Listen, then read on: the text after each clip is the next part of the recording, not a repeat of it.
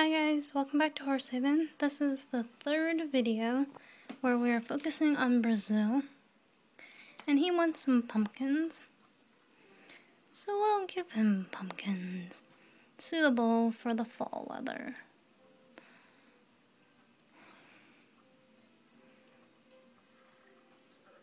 That makes you happy. So let's run him on the Australian steeplechase. So we have some different varieties.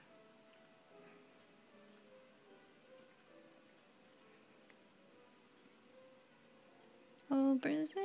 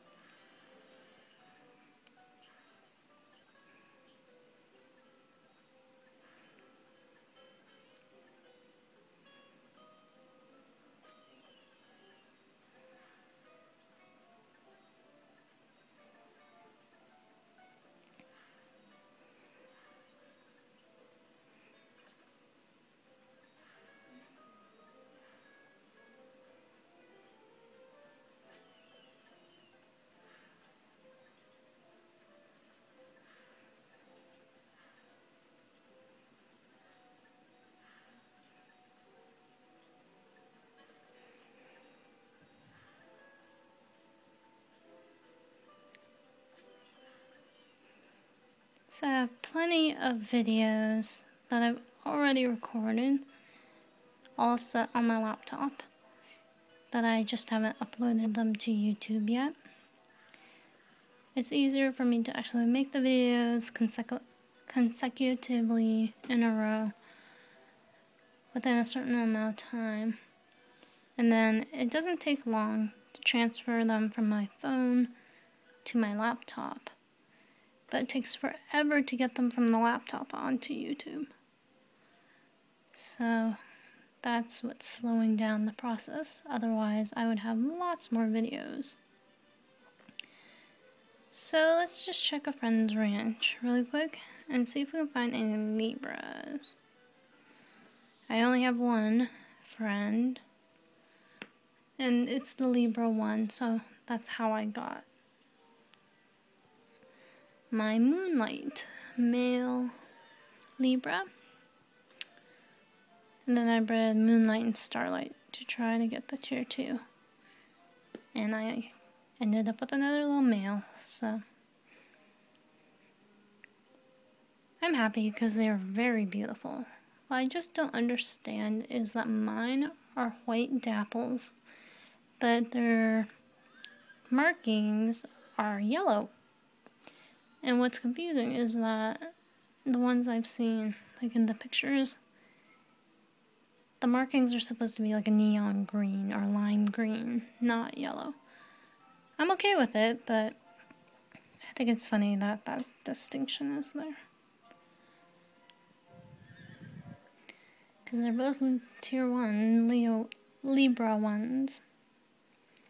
So it won't bother me, it's just that I thought I would comment on that.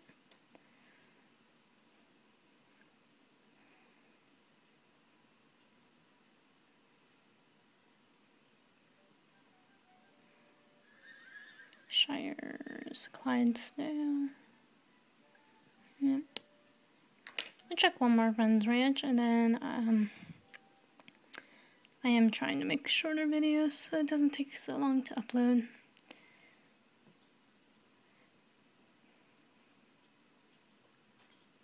But sometimes I just get carried away and make longer videos without realizing it. So Fredericksburg's everywhere. Oops. Okay. So the next constellation up is the Scorpio. So it'll be interesting to breed for those, as well as the next set of tier 4s.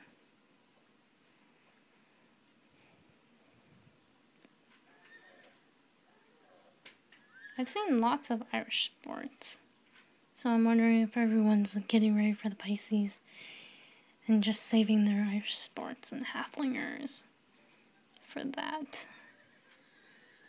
Then they always come up with new combinations to keep it interesting for the year 2s.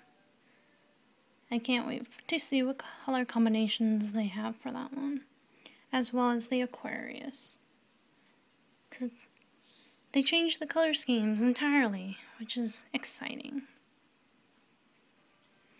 Alright guys, thanks for watching. Bye.